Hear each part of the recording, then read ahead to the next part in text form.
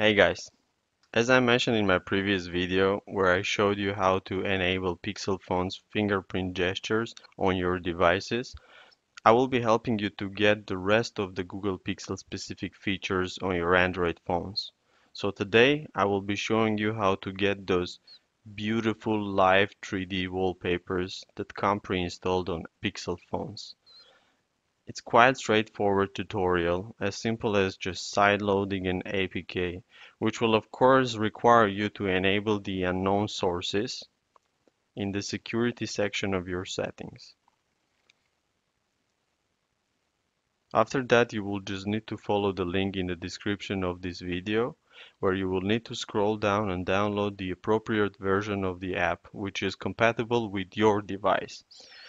As you can see, there are 4 different download links, and you should note that it will only work with ARM64, x86, x86 64-bit devices, and only works on Android 7.0 and higher.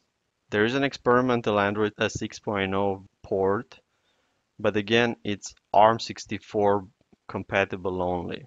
So basically, if you have a Snapdragon 800 or 801, this port will not work on your devices.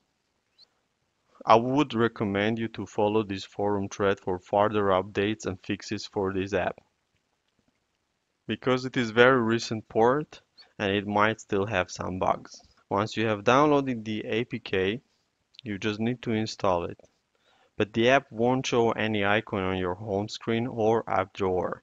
The way to access it is by simply long pressing on your home screen and getting into your wallpapers. That's where you will see all the new animated 3D wallpapers. And that's pretty much it. From here on, you can use any of these wallpapers on your home screen and lock screen. Now you have another Pixel phone specific feature on your Android device. I will be further exploring ways to get the rest of the useful features from Pixel phones. But for now, thank you very much and have a nice day.